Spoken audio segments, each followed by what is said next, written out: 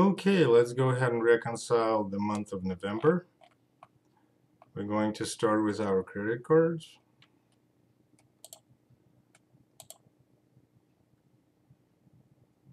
Alright, make sure that's selected. Right here, our ending balance, ending date.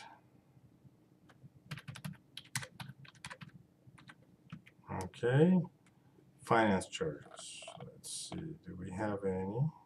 We have interest charge. Potentially, we could enter it right here. See, interest finance charge. So let's go ahead and do that.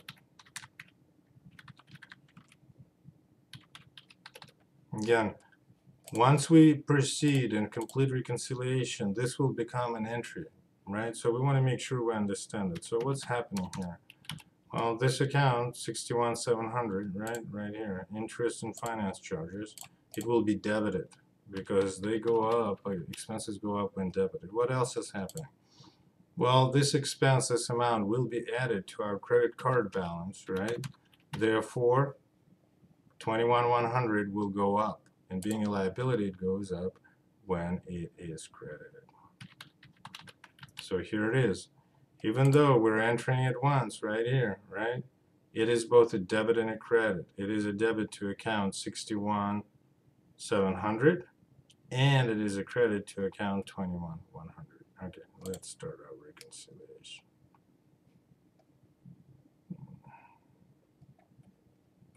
Okay. So you can see that the finance charge is already marked right here, so we can go ahead and mark it as well. Okay, so we have our transactions right here.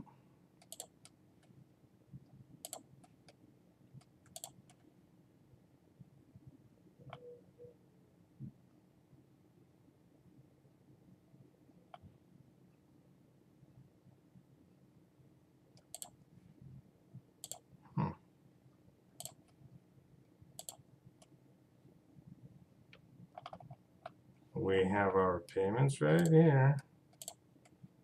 And then we're missing these two transactions, right? So we just got to find what happened to these two transactions, right? I mean, we could just go ahead and book it, but I have very clear recollection that we put this. So let's go ahead and look for them, right? So to find that, let's start with our expense module, right? Probably one of the easiest ones. Oh, here they are, right? They're showing up right here. So what's happening? Let's click on them to make sure we understand it. Uh-oh, payment date. Yep, I mean, even though we were booking in live mode simulation, it wasn't really live mode. So it messes with our dates occasionally. So we got to make sure that that's correct because, again, it doesn't show up in our reconciliation because the date, the payment date falls outside. So we got to make sure we correct it. So let's match it to the bank. Okay, so here it is, 158.03, so 11/17, 2020. Okay, save and close, yes. All right. And what about the other one right here? While we're here, might as well take a look. Oh, here it is, same thing, date, right? So remember this, when you book in transactions, if your date is outside of the reconciliation period, that transaction will not show up on your reconciliation module. So you'll have to look for it and then make the correction so it shows up in your reconciliation. That's what we're doing. So in this case, again, it's let's match it just to the statement, 11/15. Okay, save and close, yes. All right, so let's go back to our reconciliation.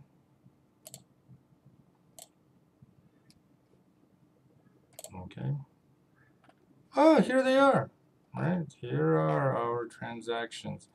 And the reason they didn't show up is because, again, the date was off. So now what happened to our reconciliation interface?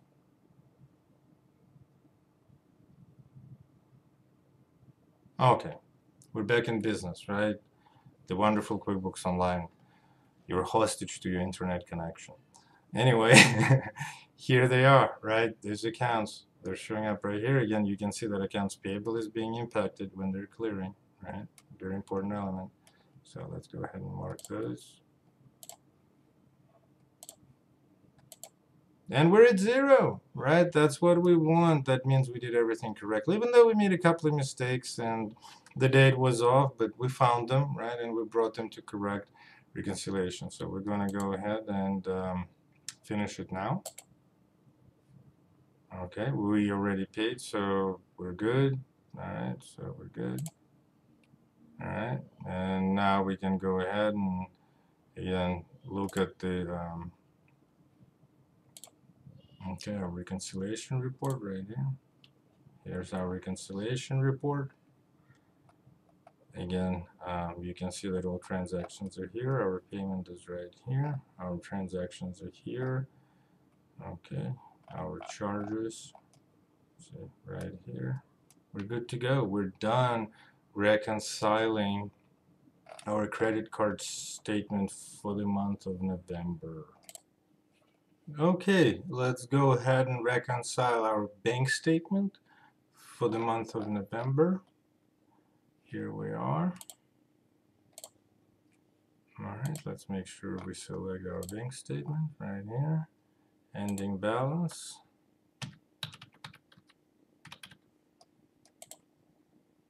Okay. Alright, do we have any fees? We have our monthly service fee and merchant account fee. Okay. So in this case, we only can enter one expense, but that's fine. Let's just enter the $25. Okay, bank service fee. Again, let's make sure we know the debits and credits behind it. What's happening? Well, they are going to take that $25 out of our bank account. Bank account being an asset, it has to be credited in order to be reduced. What else is happening? Well, our bank service fee is right here. Right, that's an expense. Expenses go up when debited. Alright, here we are. This amount, even though it's entered once, it is both a debit to account 61,600 and it is a credit to account 11,100. So we're good. We can go ahead and start our reconciliation. Alright, what do we have? So we have our draw transfer to personal. Excellent. We have some of our deposits. Okay. Alright, very good. So far, so good. I got this payment. Got the draw for 350. Got the 2.5 right here.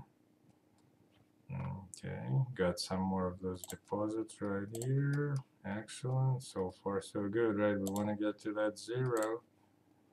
We want to get to that 0. Okay. What else is happening? Alright. Uh-oh, we're still off, right?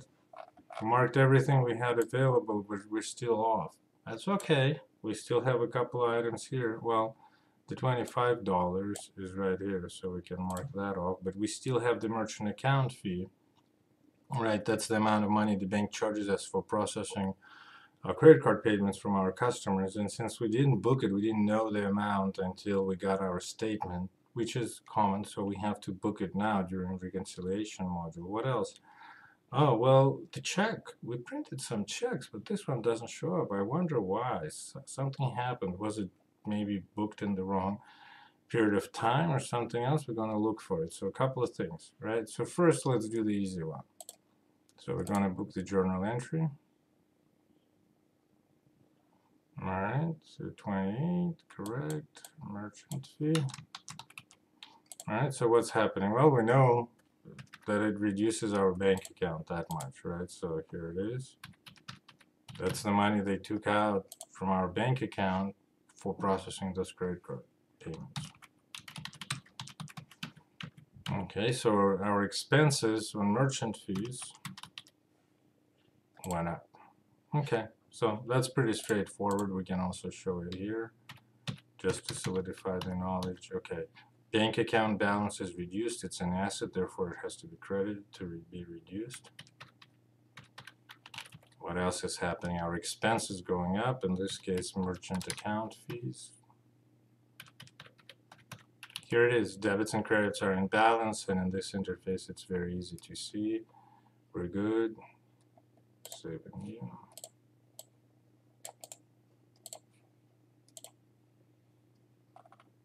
Oh, here it is, right? Still off by this check. Where is it and why it's not showing up? So again, we know one of the simplest way to go to look for it is to go to our expense. If we don't find it there, then we can look for it. Okay, 391. Oh, 391 and 35 right here. Oh, the date. Shoot. Okay, let's take a look. Yeah, see, the date. We're off a little bit again. Happens. Typical mistake. Nothing unusual. Again, that's why we do reconciliation. We want to catch those mistakes and correct them. So let's set it to the clearance date. Good. Check number is still good. Okay. Save and new.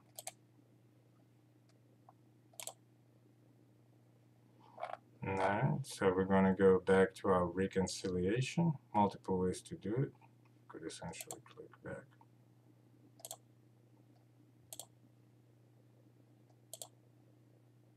Alright, and here it is.